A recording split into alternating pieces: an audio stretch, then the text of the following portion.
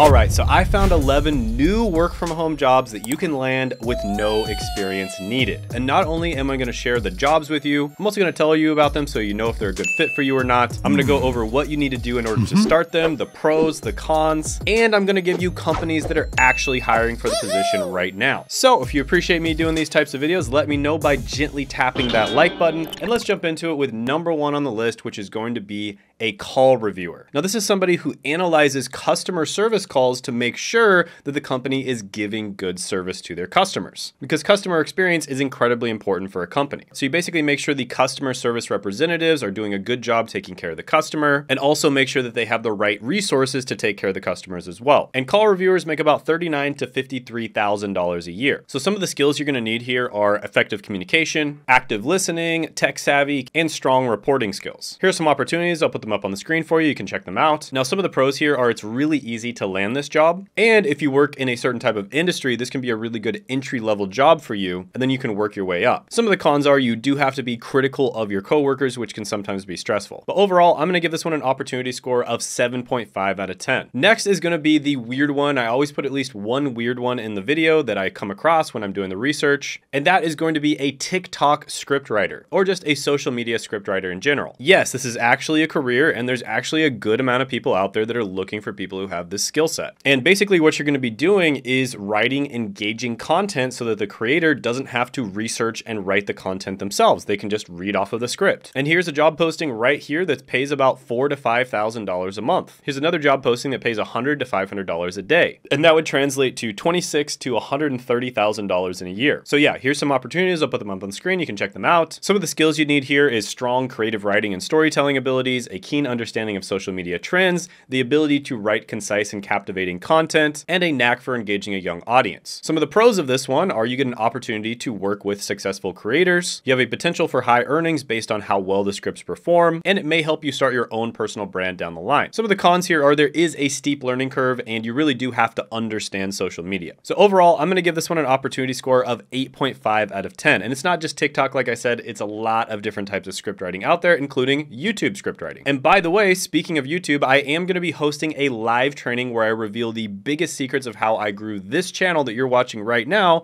to 6 figures a month. So definitely don't miss out on that. I'll be putting the link down in the description and the pinned comment below, so go ahead and click down there. Next on the list is going to be an emo support specialist. No, not that type of emo. An independent medical opinion support specialist. This is somebody who basically performs research and administrative tasks to assist in completing veteran medical examinations, primarily working for contractors or subcontractors of the Veterans Administration. So this is one of the many extremely niche, but also pretty dang good medical careers out there. There's literally thousands of these random ones, and it's incredibly easy to land. You truly do not need any experience. However, it doesn't pay all that well. It only pays about $13 to $15 an hour. With that being said, this is a good way to get your foot in the door when it comes to getting into the medical industry, and you can get better jobs down the line. Some of the skills you need are being proficient in data entry, strong communication skills, and the ability to work independently. Here's some opportunities. I'll put them up on the screen. You can check them out. Some of the pros of this one are you're doing meaningful work that directly helps veterans. It is a stable job with the possibility of remote work, and there are structured work hours. Some of the cons are this job can be highly administrative and repetitive. There may be some emotional weight in handling veteran cases, and it requires specific training and an understanding of veterans affairs. But overall, I'm going to give this one an opportunity score of 7 out of 10. Next is going to be entry-level tech support. And this specific tech support job,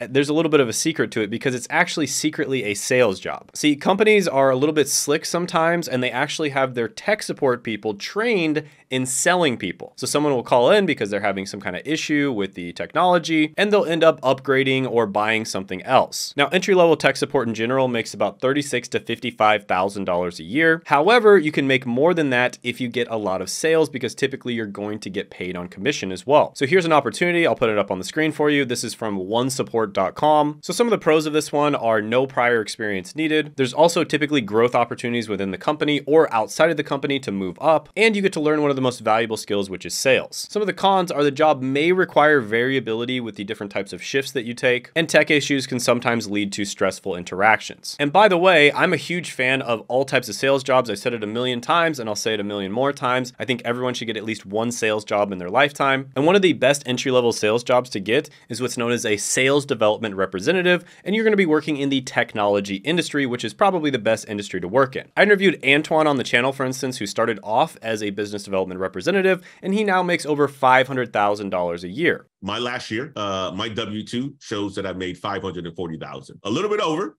but let's just say $540,000, right? So that's the type of money that you can make in tech sales. And what Antoine recommends to get into tech sales is going through a company called Course Careers. And Course Careers actually does have a free training, which will go over exactly how you can get into it, which I'll put in the description in the pinned comment below. You can click down there and check it out. But yeah, this one gets a 9 out of 10 opportunity score. Next is going to be a regulatory compliance analyst. And this is basically a position where you make sure that a company's products and services comply with legal regulations. So this is kind of like being a referee in a sports game of business. And regulatory analysts make about $68,000 to $103,000 a year. Now, you don't have to have any regulatory analyst experience, but typically they do prefer hiring people that have some work experience. It just doesn't really matter what work experience you have. Here's some opportunities. I'll put them up on the screen. You can check them out. And some of the skills you're going to need for this are proficiency with Microsoft Office, strong research abilities, excellent verbal and written communication, and being detail-oriented. Some of the pros of this one are the compensation can be very lucrative. There's a lot of opportunities down the line for continuous learning and development, and you have really good job stability. Some of the cons are it can be a bit of a high pressure environment. It can be somewhat adversarial with your coworkers that you're telling that they can't do this or they can't do that. And you have to constantly stay up to date on the newest legal knowledge. But overall, this one's really good. I'm going to give it an 8.5 out of 10 opportunity score. Next is going to be a health insurance specialist. And this is basically a specialist that guides clients through the labyrinth of the US healthcare system. And health insurance specialists make about $61,000 to $103,000 a year. Here's some opportunities. I'll put them up on the screen. You can check them out. Some of the skills you're going to need with this one are problem-solving abilities, interpersonal communication, a friendly demeanor, and the ability to work independently. Some of the pros of this one are you can make a ton of money because you're actually commission-based, because it's another one of those jobs that's secretly kind of a sales job, although it's a much more collaborative than some sales jobs. It's not like a sketchy used car salesman type of thing. And you have comprehensive benefits. Some of the cons of this one are your income is heavily influenced by sales success, and continuous education and licensing are needed. But overall, I'm going to give this one a 9 out of 10 opportunity score. Next is going to be a finance associate. And this is somebody who basically provides financial education and financial strategy consulting with individuals, families, and business owners. And this is done to help them meet their financial goals. And here's this lady who posted a video in the day of her life working in this career. I thought it was pretty cool. In this position, you make really good money, about $57,000 to $83,000 a year. Here's some opportunities. You can pause the video and check them out if you'd like. Some of the skills you need here are strong communication skills, the ability to build and maintain relationships, organization, and staying motivated. Some of the pros of this one are there are opportunities for career development down the line, and you get comprehensive training, which will likely help you in many other areas of your life. Some of the cons of this one are earnings can vary heavily depending on client acquisition, and there is a long background check process, as you can imagine with a position like this. But overall, I'm going to give this one an 8 out of 10 opportunity score. Speaking of a finance associate and giving people financial advice, this is totally not financial advice that you should start a YouTube channel. And if you do want to start a YouTube channel, you definitely should not click on the link down in the description in the pinned comment below to book a call with me, because I do actually coach a few people on how to do that every month. So definitely do not click the link. Next is going to be a health claims examiner. And this is somebody who's responsible for accurate and timely processing of medical, dental, vision, and pharmacy claims. And they're typically employed by a healthcare management company or an insurance provider. So you're basically combining your knowledge of healthcare and insurance with customer service. And health claims examiners make a lot more than your typical customer service representative, about $57,000 to $92,000 a year. Here's some opportunities. You can pause the video and check them out if you'd like. So some of the skills you need here are great attention to detail, a strong understanding of medical terminology, the ability to use software, and basic mathematical skills. Some of the pros of this one are there's very stable work hours, and there's opportunities for advancement within the company and industry. Some of the cons are there is a very high demand for accuracy. You can't really make too many mistakes. But overall, I'm going to give this one an opportunity score of 8.5 out of 10. Next is going to be a satisfaction research associate. This is somebody who basically conducts phone surveys with home care recipients and their families to gather feedback that home care providers use to improve services. In this position, you'd make about $47,000 to $81,000 a year. Some of the skills you need are a high attention to detail, basic computer literacy skills, a typing speed of at least 40 words per minute, and strong communication skills. Some of the pros of this one are regular pay raises and performance bonuses, and you get to make a positive impact on senior care through direct feedback. Some of the cons are the job can be monotonous with extensive time spent on the phone, phone, and it may involve challenging conversations. But overall, this one's pretty good. Here's some opportunities. I'll put them up on the screen, and I'm going to give this one a 7.5 out of 10 opportunity score. By the way, share this video with a family member or a friend or somebody who just needs to get a job. Next is going to be a healthcare referral agent. And this is somebody who basically generates leads and promotes healthcare services as an independent contractor,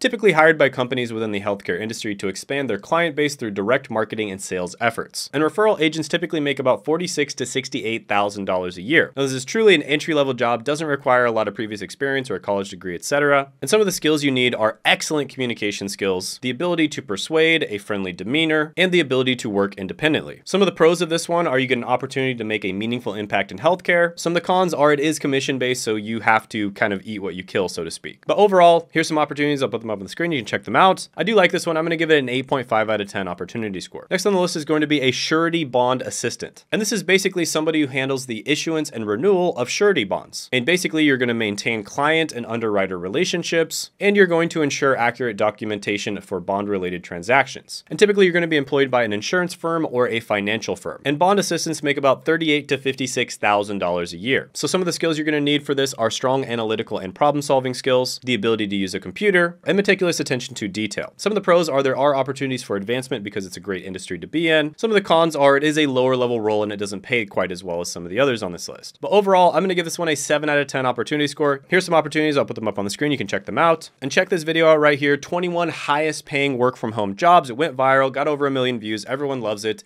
and you will love it as well. You can check it out by clicking right here.